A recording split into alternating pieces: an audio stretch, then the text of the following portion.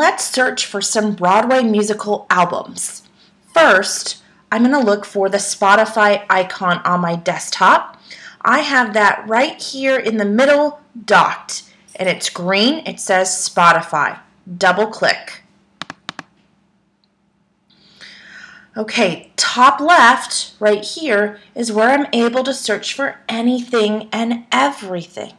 So let's see, who should we search for? How about, well, let's just search Broadway musicals. And the menu's coming up down below, and I'm just going to ignore that. I will hit enter or return when I'm done typing in Broadway musicals. Oh, wow, there's a ton. So top, let's look at the top where it says albums. See all, it'll show me all the albums. Playlists, it'll show me all the different playlists.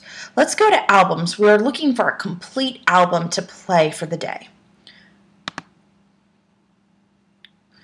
Okay, so I'm going to scroll through all of the different albums.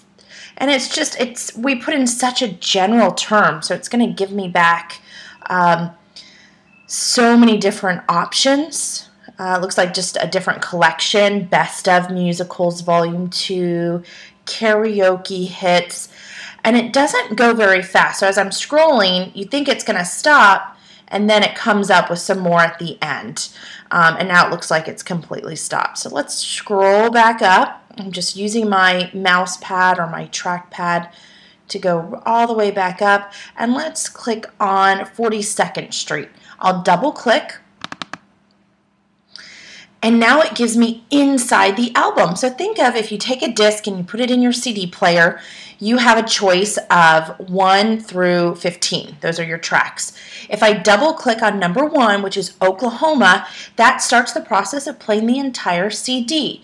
Now, because Spotify is free, you will get probably 1 or 2 commercials, not more than 30 seconds each. But this allows you to play the entire album all at once. I'll double click on Oklahoma. What a beautiful morning. This should be an exciting one. There you go. Enjoy the lesson on Spotify. Bye, everyone.